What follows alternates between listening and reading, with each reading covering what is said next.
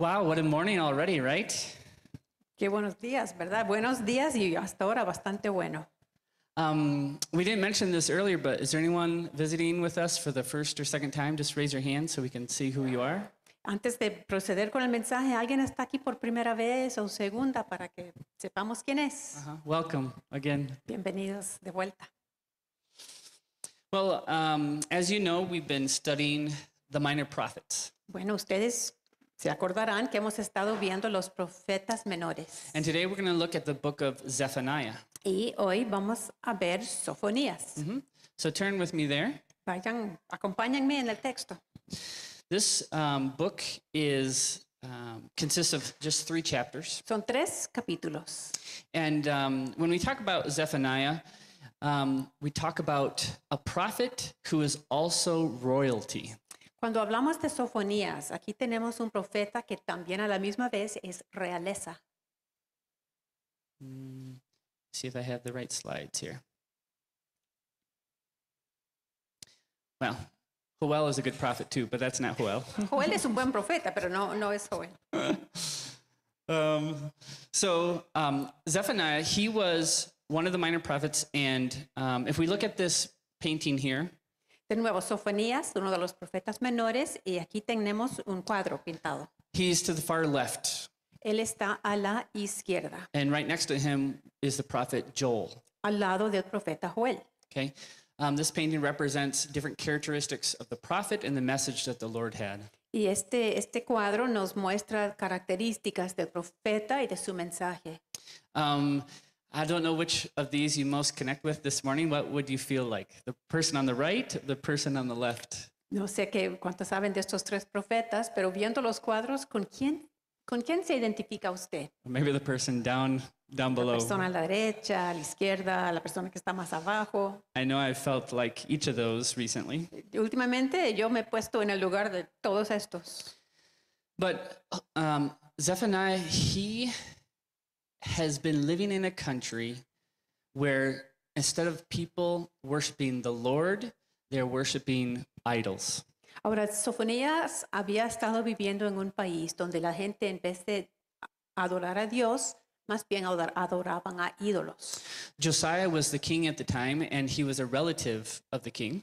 Oseas era era el rey y Sofonías era pariente de él. And when we look at the lineage, in a moment, we're going to see that in the first chapter, that Zephaniah is related to a king. Vamos a ver un poco la genealogía y veremos cómo Sofonías era pariente del rey. And the 2 kings before Josiah, we see are ones that are leading the nation to worship idols, to worship Baal. Y los 2 reyes que antecedieron a Josías habían llevado a la nación a adorar al ídolo Baal. So God raises up this prophet knowing that his people are turning their backs on God. Entonces Dios levanta a este profeta sabiendo que su propio pueblo le está volviendo la espalda. And there's a lot of judgment, God's judgment on his people as well as the nations. Es una palabra de mucho juicio, juicio en contra del propio pueblo de Dios y también las naciones. There's going to be a prophecy that says soon and very soon you're going to be taken into captivity. You're going to be taken over by the Babylonians. Y también contiene palabra de profecía donde dice Dios, pronto y muy pronto ustedes saldrán al cautiverio de los babilonios. And this judgment is a relatively small judgment Este juicio no es extenso because it also represents the day of the Lord that we talked about a couple of weeks ago. y también representa el día del Señor que mencionamos hace algunas semanas. So God's judgment is going to be over his people and the tribe of Judah. O sea que este juicio de Dios será para su pueblo, la tribu de Judá, That if they don't turn back, they're going to be taken into captivity. que si no cambian, saldrán en cautiverio.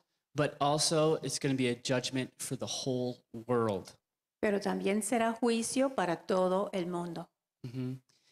And the whole world is going to be destroyed. El planeta entero se destruye. All animals, all fish, all birds, all people. Los animales, los peces, las aves, las personas, todo.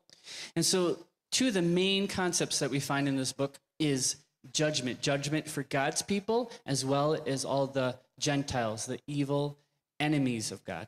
Entonces, este libro trae dos elementos importantes. Juicio para el pueblo de Dios y para los otros pueblos, los gentiles, hasta los enemigos de Dios. But there's also a component of hope at the end of Zephaniah. El segundo elemento que llega al final del libro es esperanza.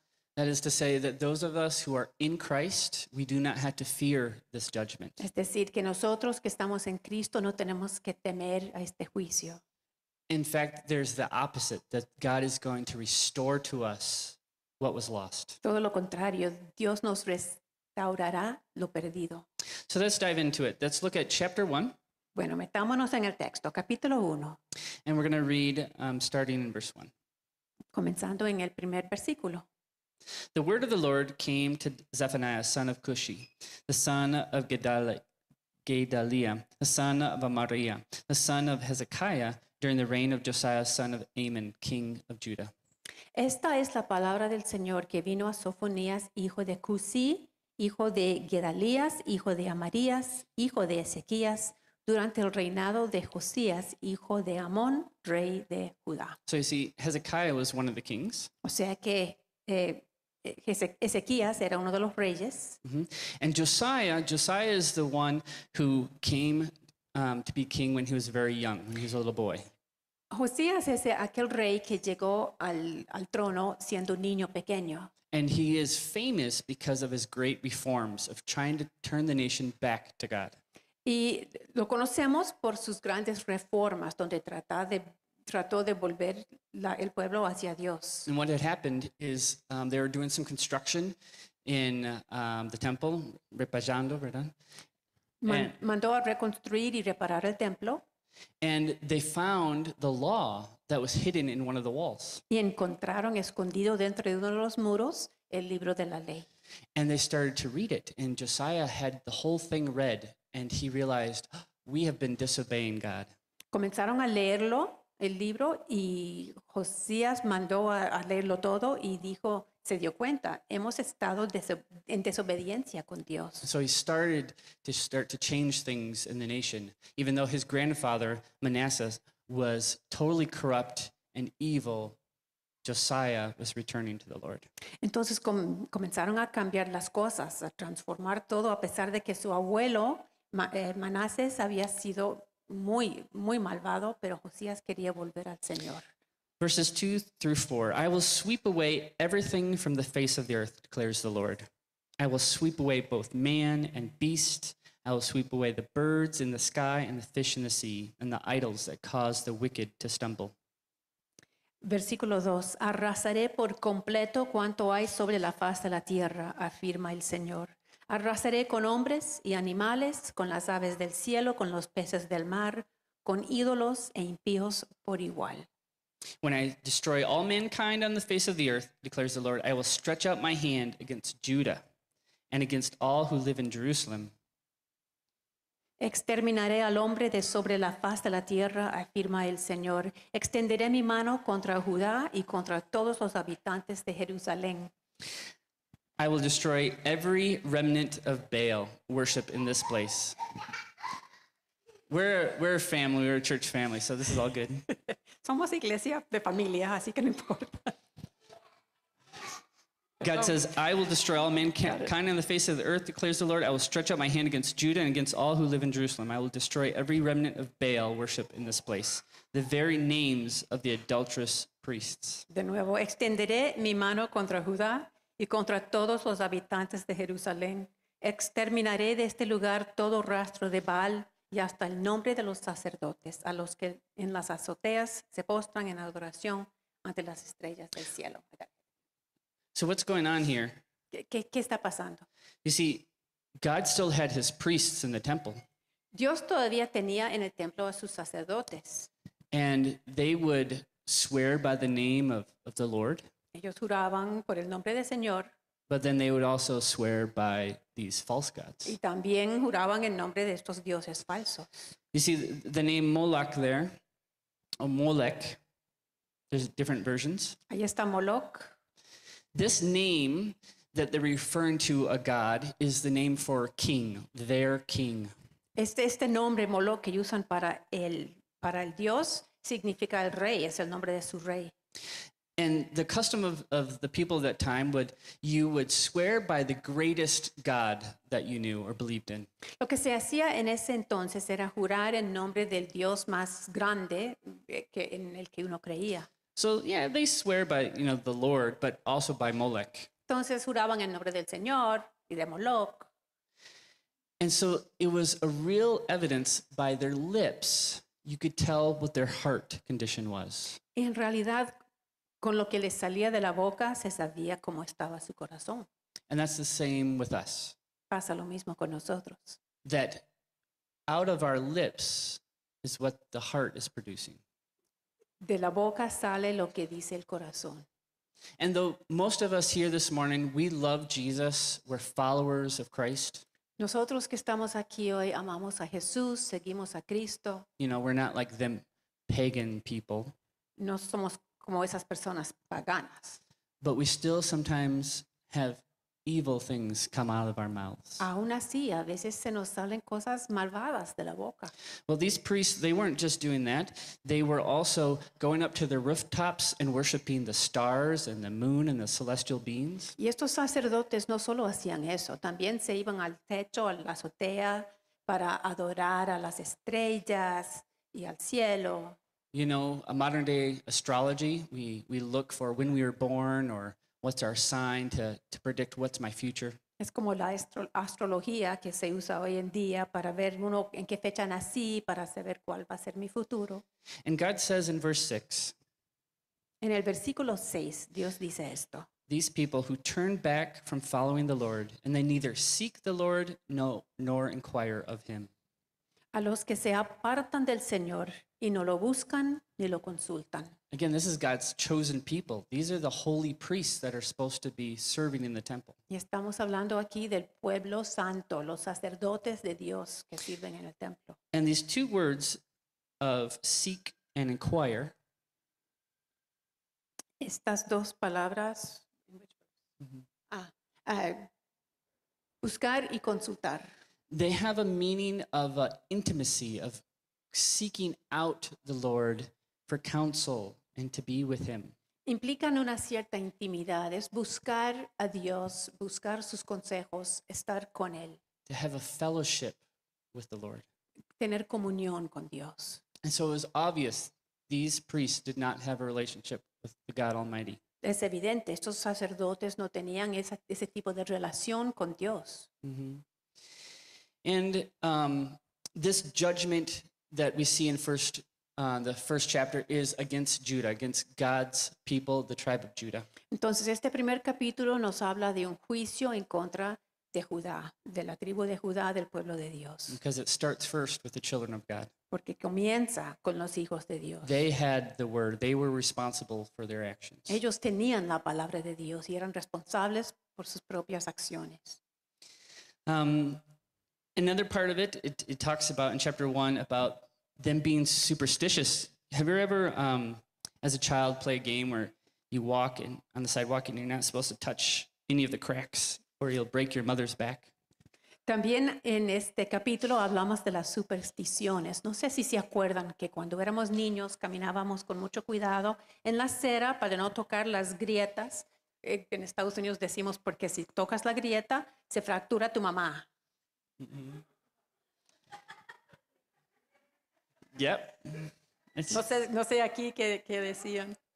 But there's the black cat or walking under a ladder, things like that. Pero también está el gato negro, el caminar por debajo de una escalera, hay infinidad. And the people were living like that, and it was a superstitious act that the Philistines, the enemies of God, lived like and believed. Y así vivía la gente, y era así como vivían los enemigos de Dios, los filisteos, con sus supersticiones. And the people thought, I can live however I want. God's not going to do anything bad to me. Y es que pensaban, bueno, yo puedo vivir como yo quiera. Total, Dios no me va a hacer nada. He's not going to do anything good either. It's just there's a God, but I can live my life. No me va a hacer mal, no me va a hacer bien, existe un Dios, pero mi vida es mía para vivirla. Because what had happened is the kingdom to the north had been invaded by Assyria and been taken into captivity. Y es que el otro reino hebreo, el del norte, ya había sido invadida y llevada al cautiverio. But Jerusalem and the temple was safe. Pero Jerusalén estaba bien, el templo estaba intacto. The true city of God. Era la ciudad verdadera de Dios. And so the tribe of Judah thought, you know what? I can live however I want. We're safe. Nothing's going to happen to us. Entonces esta tribu decía, aquí no va a pasar nada, yo puedo vivir como yo quiera. But God says, no, it's going to come soon. My judgment is swift and it is near. Y Dios dice, no, eso no es así. El juicio llega pronto y está cerca. And the truth is, within 20 to 30 years after this prophecy, Babylonia came and captured Jerusalem. Y después de esta profecía, como 20 o 30 años después, de verdad, llegó Babilonia, capturó Jerusalén y se llevó a toda la gente. So we go from judgment over the tribe of Judah and people of God, Entonces ya vimos juicio sobre el pueblo de Dios y la tribu de Judá. and we go to chapter 2, where there's judgment over the enemies of God. Y de ahí llegamos al capítulo 2, donde se habla de juicio sobre los enemigos de Dios. Verse 1, gather yourselves together, you shameful nation, before the decree takes effect, and that day passes like wind-blown chaff, before the Lord's fierce anger comes upon you, before the day of the Lord's wrath comes upon you. Seek the Lord, all you humble of the land, you who do what he commands. Seek righteousness, humility, perhaps you will be sheltered on the day of the Lord's anger. Capítulo 2 dice, humíllate hasta el polvo, nación no quebrantada. Hazlo antes de que se cumpla lo que he determinado, y ese día se desvanezca como la brisna, antes que caiga sobre ti la ira ardiente del Señor, antes de que venga sobre ti el día de la ira del Señor. Busquen al Señor, todos los humildes de la tierra, los que han puesto en práctica sus normas. Busquen la justicia, busquen la humildad. Tal vez encontrarán refugio en el día de la ira del Señor. Perhaps. Tal vez, dice, tal vez. This first section in chapter 2, still speaking of Judah, and God is saying, you still have a chance to repent and humble yourself. Por cierto, todavía estamos hablando con Judá en esta primera parte del capítulo 2, donde dice Dios, todavía hay tiempo. Se pueden humillar y hay tiempo todavía. But then Zephaniah goes on to talk about the Philistines. Pero después Sofonías habla de los filisteos. These people have always been the enemies of God. Siempre fueron enemigos de Dios. He talks about Moab and Ammon Habla de Moab, habla de Amón, and Cush, Cush, Assyria. Asiria. So the whole chapter is just saying the people to the north, the people to the east and west and south, all the enemies of God, there is judgment against you. Es decir, dice las naciones que están al norte, las que están al sur, al oeste y al este, todos los enemigos de Dios, habrá juicio para ustedes. And it's interesting because God says, I'm going to destroy you. I'm going to make your destroy your property and make your vineyards in ruins. Y Dios les dice, los voy a destruir sus tierras, sus viñas van a estar en ruinas. And then I'm going to turn it over to the wild beasts, to the hedgehogs and owls, and they're going to live in your houses. Y todo eso se lo voy a entregar a las bestias del campo, las lechuzas y los animales que van a habitar en sus casas. You know, you think you're going to have a great harvest of bananas, right? You're going to enjoy all those bananas, but you're not going to get them. The birds are going to get them. Ustedes están pensando que van a tener una gran cosecha, que van a disfrutar mucho de sus bananos, que van a cultivar, pero eso no es así. Las aves del campo los van a comer. In fact, the Lord is then going to give all that over to his people, the Lord's people. Y después Dios va a entregar todo eso a su propio pueblo, al pueblo de Dios. And when God starts to talk like that, it's saying, I judge you, nations, and I'm going to turn all that over to my people, we start to hear about the kingdom of God, about the future. Cuando Dios dice eso, naciones, todo eso se lo voy a entregar a mi pueblo. A partir de ese momento comenzamos a escuchar sobre el futuro, el reino de Dios. And then we start to get to the really good part of Zephaniah. Y eso nos lleva a la mejor parte del libro de Sofonías. But the best kind of news is in a context of great turmoil and problems. Las mejores noticias llegan en un contexto de gran turbulencia, muchos problemas. The reason why we have hope is because there's something to fear. Si tenemos esperanza es porque también existe algo que temer. And for us, children of God, we have hope and we do not have to fear. Para nosotros, hijos de Dios, hay esperanza, no tenemos que temer. So we have Jerusalem, not just the tribe of Judah, but Jerusalem that is going to also have punishment. Entonces tenemos Jerusalén, no solo la tribu de Judá, sino también en Jerusalén habrá castigo. So we talk about Judah being judged. We have the enemies of God, and then specifically Jerusalem, which represents like God's daughter, for example. Entonces tenemos juicio para Judá, para los enemigos de Dios y después para la hija de Dios, Jerusalén. And I have a daughter, but praise the Lord, she's not a teenager yet. En mi caso, yo tengo una hija que gracias a Dios no es adolescente todavía. But you probably know someone in your life that has a child who has maybe entered into the rebellious years. Pero ustedes conocen a alguien, alguna persona en su vida que ya entró, como dijéramos, a los años de la rebeldía. I was, a good little boy, so I didn't ever rebel against my mom and dad. En mi caso, fui muy buenito. Yo jamás me rebelé contra mis padres y contra Dios. But let's look at what the Lord, like a father, says about his child, Jerusalem. Veamos lo que dice este padre sobre su hija Jerusalén. Verse 2. Versículo 2. She obeys no one. Sound familiar? No atiende a consejos. ¿Me suena conocido? She accepts no correction. Ni acepta corrección. She doesn't trust in the Lord. No confía en el Señor. She does not draw near to her God. Ni se acerca a su Dios. These are God's people who have the right to enter into the Holy of Holies, where no one on the face of the earth has that opportunity. Este es el pueblo de Dios. Tienen el derecho de entrar al Santo Santísimo, a estar cerca de Dios. Nadie más en el mundo tiene ese derecho. And God has put the position of priest to intercede and represent God to man and man to God. Y Dios puso el oficio de los sacerdotes para representar ante Dios al pueblo y ante el pueblo a Dios. But they're acting like rebellious teenagers. Pero están actuando como adolescentes en rebelión, en rebeldía. I'm not going to listen to God.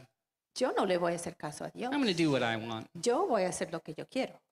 Instead of coming and drawing near to the Lord of Lords and the God of Gods, they are living their life how they want to live. En vez de acercarse al Señor de los señores y al Rey de los reyes, prefieren vivir la vida como ellos quieran. Verse 7. Versículo 7, capítulo 3. O Jerusalem, I had thought, surely they will fear me and accept my correction. Dije a la ciudad, ciertamente me temerás, aceptarás corrección. That's God giving them a chance to repent. Dios les está dando la oportunidad de arrepentirse. I'll continue. Then her place of refuge would not be destroyed, nor all my punishments come upon her. But they were still eager to act corruptly in all they did. Entonces no sería destruida su morada, según todo lo que decreté contra ella. A pesar de todo, se empeñaron en corromper todas sus obras. So those of you at home, those of you here, if you say you love Jesus, you come to church, you're part of a Christian family, but you're living in rebellion, this is God's hope for you. Entonces, si estamos en la casa, si estamos acá, si decimos que somos cristianos, que amamos a Dios, Dios nos quiere decir esto. Seek his counsel and be convicted. Buscar el consejo de Dios y dejarse convencer. And he, like a warm, loving father, will receive you. Y Él, como Padre amoroso que es, nos recibe. You know, with my children, when they're about to be punished, they have a chance to have their punishment be less. En mi casa, cuando alguno de mis hijos se enfrenta a un castigo, todavía tiene la posibilidad de minimizar un poco el castigo que le va a caer. And you parents know what that means. It's their heart. It's how they respond to that correction. Ustedes me están entendiendo. Es lo que veo en el corazón de ellos. Es como ellos reaccionan ante la corrección. Because when they're naughty, if they make that face or they run away, you know they're going to get a worse punishment. Porque si se portan mal y después me ponen esa carita y salen corriendo, saben muy bien que les va a caer la ley. But God is patient. He is long suffering with us. Pero Dios es paciente con nosotros. He's slow to be angry. Es lento de enojarse. And we have a chance to return to him. Y nos da la posibilidad de volver con Él. But even greater than that, Pero hay otra cosa aún mejor. we as believers, as followers of Christ, we have a future where there be no more pain and suffering, no more enemy. Nosotros como seguidores de Cristo sabemos que nos espera un futuro donde no habrá más dolor, más sufrimiento, más enemigos. And God is calling us today, now, to have pure lips and a pure heart. Y Dios nos llama hoy, ahora, a tener la boca pura, el corazón puro. Let's look at verse 11 through 20. Vamos a ver los versículos 11 a 22 de este último capítulo. Starting in verse 9. Comenzando en el 9. The restoration of Israel's remnant. Now, we talked about remnant earlier. Liz preached on that, what that meant, that small group of people that were dedicated to the Lord. Aquí tiene que ver con el remanente de Israel. Y ya la semana pasada hablamos de remanente, que es ese poquito de personas que siguieron siendo fieles a Dios. We saw all in Zephaniah that the priests and the people, they sweared by God, but really they were swearing by these demons, these false gods. En todo el libro de Sofonías vemos que los sacerdotes y el pueblo juraban en nombre de Dios y también en nombre de estos otros dioses falsos. And with their voices, with their lips, instead of blessing, they were cursing. Y con los labios, con la voz, en vez de bendecir, maldecían. Instead of consulting the Lord and speaking with him, they said, who cares? I'll live how I want to live. En vez de consultar a Dios y hablar con Él, decían, no importa, yo voy a vivir como yo quiera. Mhm. There is a connection between our lips and our heart. Hay una conexión directa entre los labios y el corazón. Whatever comes out of the mouth comes from the heart. Lo que salga de la boca salió del corazón. And there's a reason why in verse 9, in chapter 3, God says, I will purify the lips of the peoples. Y en el capítulo 3, versículo 9, Dios tiene por qué decir, purificaré los labios de los pueblos. He says, I'm going to change their speech of the people to a pure speech. Él dice, yo voy a cambiar el habla de esa gente para que sea pura. And get this, it says that all of them may call upon the name of the Lord and serve him with one accord. Y dice que lo hace para que todos invoquen el nombre del Señor y les sirvan de común acuerdo. That means people all over the earth, all the nations, no matter what country, all around the world, people reject the Lord in today's times. Y lo que pasa es que hoy en día todas las personas del planeta, en todos los países, en todos lados, las personas rechazan al Señor. But there's going to be a day where God is going to take a remnant from the earth. Pero llegará el día cuando Dios busque su remanente y lo saque de la tierra. Every one of you here today, Y todos ustedes hoy we will speak with a pure heart. hablarán con el corazón puro. We will no longer sin against one another. Ya no estaremos pecando los unos en contra de los otros. We will no longer be angry towards one another. Ya no nos estaremos enojando con los demás. No more lying. Ya no mentiremos. No more fear. Ya no tendremos miedo. We will have pure lips Tendremos los labios puros, because there'll be no more sin. porque ya no habrá pecado. And just like God in the time of Zephaniah, is going to take away the lands of the enemies of God, the Philistines. En el tiempo de Sofonías, Dios dice que le va a quitar las tierras y los bienes de los filisteos. And give it to his people. Y todo eso se lo va a entregar a su pueblo. That reality is going to come true for our future. Y eso es lo que va a pasar para nosotros en el futuro. God's going to create a new heaven and a new earth. Porque Dios va a crear una nueva tierra y un nuevo cielo. And then God will be amongst us. He will live with us. Y después Dios estará entre nosotros, vivirá con nosotros. Look down, chapter 3, verse 16. Bajemos en el capítulo 3 al versículo 16. On that day, they will say to Jerusalem, "Do not fear Zion. Do not let your hands hang limp. The Lord your God is with you, the mighty warrior who saves. He will take great delight in you. In his love, he will no longer rebuke you, but will rejoice over you with singing." 16. Aquel día le dirán a Jerusalén: no temas, Sión, ni te desanimes, porque el Señor tu Dios está en medio de ti como guerrero victorioso.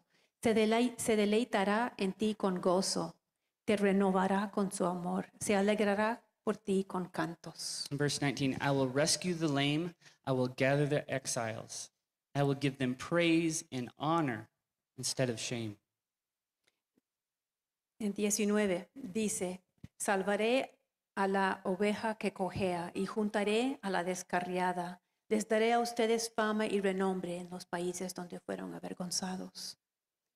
I will gather you and I will bring you home. Verse 20. Versículo 20. En aquel tiempo yo los traeré. En aquel tiempo los reuniré.